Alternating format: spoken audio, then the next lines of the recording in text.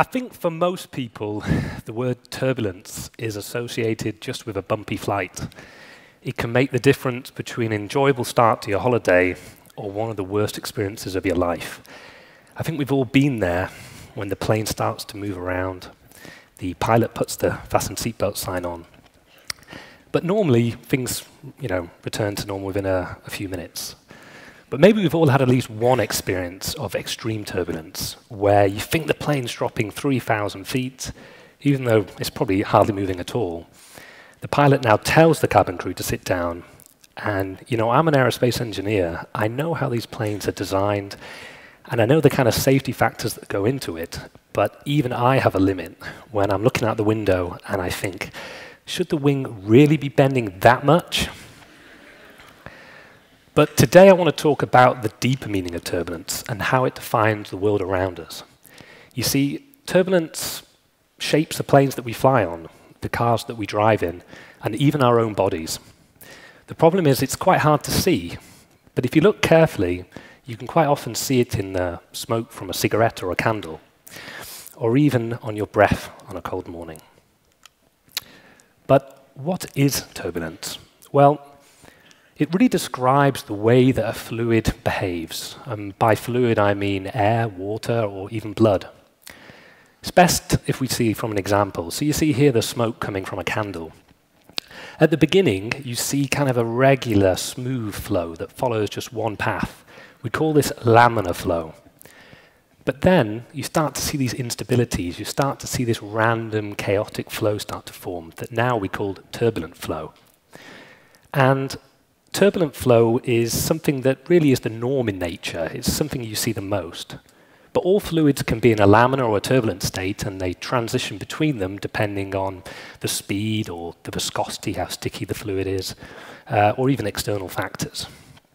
But one of the key things with turbulence is the way that it mixes things up. And so if you imagine if you put like a dye trace, some sort of colorful liquid into a flow, in the laminar region, it will just carry on going in the kind of the same path. But once it gets into this turbulent region, then it really starts to be mixed and turned around until that the dye is spread much wider than it was before. And this is the reason that turbulence is actually desired when we want to cool down something. We want to spread coolant around. Inside a nuclear reactor, they actually design the geometry for the pipes which carry the coolant to promote turbulence, or inside a jet engine to cool down the turbine blades. But turbulence also has some disadvantages. It tends to cause more resistance, more drag. So if you're designing a plane or a car, you want to minimize it and in general have as much laminar flow as possible. This means you have less drag, you can use less fuel, and you're more efficient. That's why usually when I ask somebody, if you want to draw a car or a plane, you tend to do something quite smooth and streamlined. But if that's the case, then why do golf balls have dimples? Probably if I asked you to design something that could go as far as possible, you'd make it smooth and slick. But that's where our understanding of turbulence comes into play. So if we were to now look at a smooth sphere, so imagine a golf ball with no dimples. What I'm showing here is a visualization of the flow going around that ball. So what happens is the air moves over the ball. Imagine you've just hit it. And the flow starts to slow down as it goes round the sphere until you get this separated flow around the back, this wake. And this wake is what's causing a resisting force, a drag force. It's what's slowing it down. But now if you put dimples on the ball, you start to see that the wake is much smaller. And that's because of the way that turbulence acts. This mixing that we saw with the dye actually helps it to stay attached for longer. The flow has more energy and momentum, and so doesn't give up until later around the ball, has a smaller wake, and actually has almost half the drag. So if you were to hit a smooth ball, it would only go about half the distance that a proper golf ball will. So that's kind of the interesting thing about turbulence. It's kind of the opposite way that you'd think about how to do things. But that's just golf. I mean, that's kind of interesting for some people, but it's not really world-changing stuff. I think really the important thing or the reason that we need to know more about turbulence is actually climate change.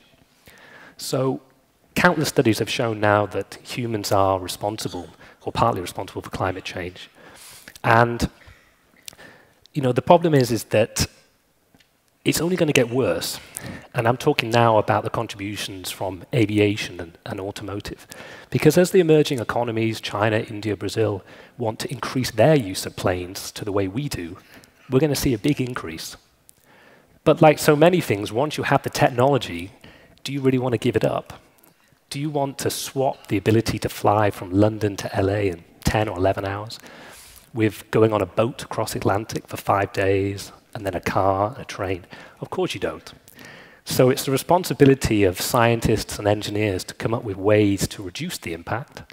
And one of the key ways of doing that is aerodynamics, because the plane's flying through the air. If we make it go through the air just that little bit more efficiently, we can use less fuel, less power, and reduce the emissions. Now, I thought it's always good to have, some equations in. It's kind of, I've got to prove myself. I have the doctor before the name and all that. But really, it's because if we want to design better planes, cars, we've got to understand turbulence. We've got to really be able to try and model it, visualize it. So about 200 years ago, two mathematicians came up with the Navier-Stokes equations. And these, if solved, can exactly represent the motion of any fluid. We can get out its speed, its direction, and the force it imposes on the body that it goes through or around. But the problem is, even though these might look quite simple, they're not. They're very complicated and nonlinear, such that you cannot solve them by hand, analytically. So instead, we have to use numerical methods to approximate them, and we use supercomputers. If we can do this, then we can start to visualize the flow. So here's an example of a simulation that I ran a couple of months ago, solving these equations on a supercomputer. And here we see the flow around a racing bike. The red is the fast-moving flow, fast-moving air, and the blue is the slowest, like we saw on the golf ball. Now, here you can actually see the turbulence. You can see these structures coming off the back of the helmet, back of the rider, and you can see how this company can change the shape of their bike to reduce these regions. It's also why you see cyclists go into that tuck position, because it reduces the amount of separation behind. But to do all this, we have to use supercomputers. But what is a supercomputer? Well, I think most people tend to think of a supercomputer as some kind of big, fast version of their own PC or laptop. And that's not strictly true. It's best to really think of it more as a collection of computers, all working together in parallel. And here's an example of a computer in Barcelona. It's called Mare Nostrum. It's actually held within this beautiful chapel. And you can see all the different rows of machines, which essentially are just collections of your own PC, but just working together.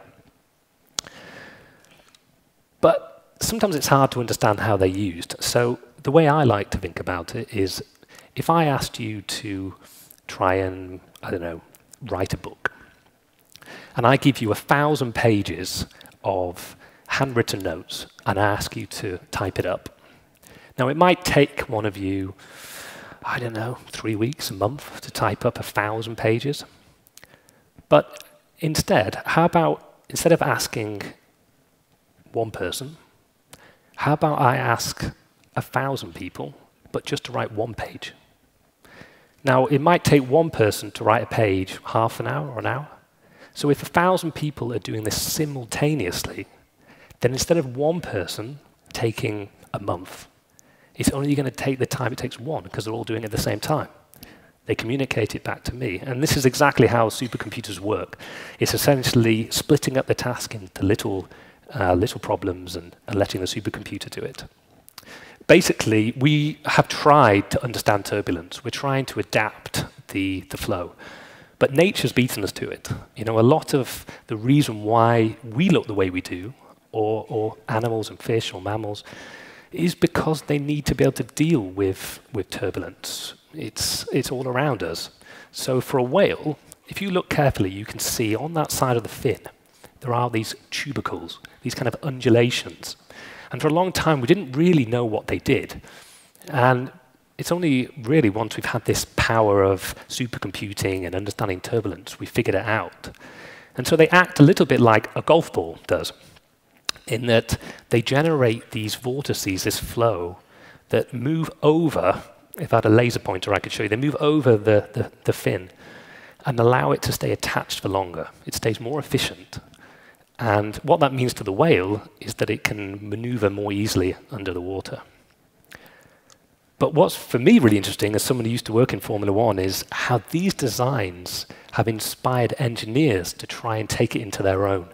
So if you look carefully here, in between the two words of a sponsor that I can't say, you can see that these little undulations, that's trying to do exactly the same thing that the whale is doing. For the Formula One car, it tries to give lower drag and more lift or more downforce. So this is one, and there are hundreds more examples of the way that animals inspired engineering now. So I hope the next time that you're on a plane and you experience that bit of turbulence, that you start to perhaps understand a bit more what's going on. You see, the turbulence that you experience on a plane has quite often been generated by the flow coming over a whole mountain range. So just as we saw on the bike, the flow went over the back of the guy's helmet, and then separated the back, and we saw this slow flow. The same can happen over a mountain range. The flow comes over, and for miles and miles and miles, you have this turbulent, chaotic, random flow. And so, of course, if a plane flies into that, the plane is not really operating in the right conditions or what it's designed for. But it's not happening exactly in the same place at the same time over the wing. So what you tend to find is it loses a little bit of its lift, which means it drops a bit. But because it's doing it in different parts of the wing, that's what creates that kind of bumpiness feeling you have. As soon as the pilot manages to move out of that region, things return to normal. So I hope that you've managed to get some deeper understanding of turbulence and the way that it shapes our world. It's not just about the turbulence we experience on a plane. And I hope that you'll maybe now start to see turbulence in places that you didn't expect to see it before. So thank you very much.